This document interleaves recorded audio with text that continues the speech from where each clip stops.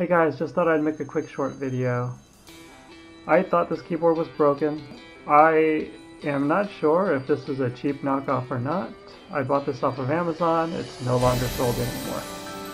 If you go to Pictek's website, iPictek.com, I have the link below, you'll see that they still sell this keyboard and it's about 30 bucks. Well, I paid less than half of that, and there were some reviews on Amazon that said the keys stopped working, so I kind of just thought that this keyboard was broken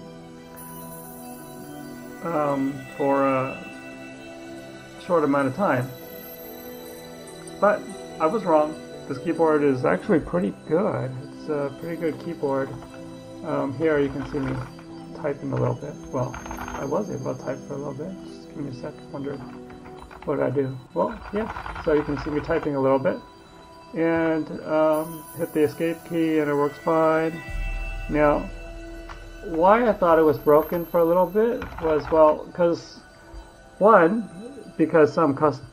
some reviewers on Amazon said their keys were broken and no longer working, and secondly, I thought I bought a cheap knockoff, as the seller on Amazon is no longer selling these keyboards.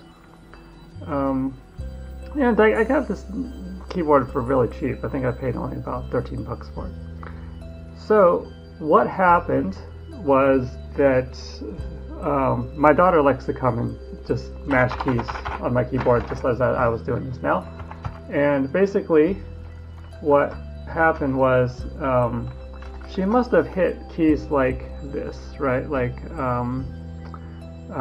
here's my function key and maybe my function lock. And if I hit function lock, can't type anymore. I'm stuck. But if I want to get out of that, I can hit function lock, and I'm back in typing again. Now, if she hit function lock, maybe I would have noticed, right? Because nothing worked, right? But what happened, I think, was she may have hit function the win lock, and that is not that easy to notice. So hitting that, my escape key no longer works. If you know VI, you'll know that the insert here is the mode that I'm in, and if I want to get out of that insert mode, I have to hit escape. If you don't know VI, then that's the case. Then we wouldn't know. But anyway, Windows wasn't working. The Windows key wasn't working either. And now I work on the Mac a lot. I do use a PC too, which is what I'm recording on. But that key is almost like the control key. It's kind of essential on the Mac. It's not so essential on the Windows. So I kind of thought for a little while that I could live without it, but now I need those keys. And luckily, I went on YouTube and I found some other video where they were kind of showing how you could lock and unlock these keys. So I got really lucky and I found out that, okay, now I know, right? Now my keys are good. So it's basically the function and the Windows key, function, the lock key. There's other kind of cool things about this keyboard too, like if you want to change the colors, you can do like function and end. You can kind of cycle through the different colors.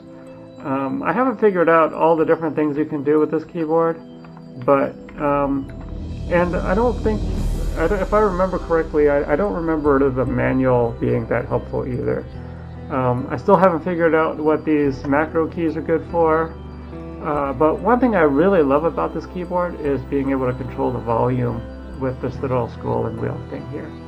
So overall, I still love this keyboard. I think it's really cool. It's a great investment for 13 bucks or whatever I paid for it. It might have been 15.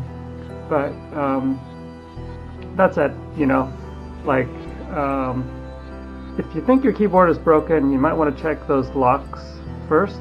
The F11 lock or the Windows key lock. Hopefully it's not broken, and I hope this one stays working for a very long time, because I think this is a very cool keyboard. I'm very happy with it, having bought it for only like $13 to $15.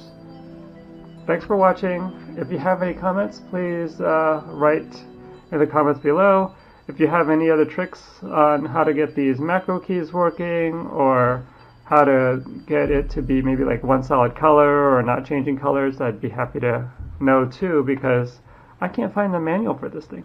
If you can also find a manual for this thing, I'd love to see the link below as well. Thank you very much for watching.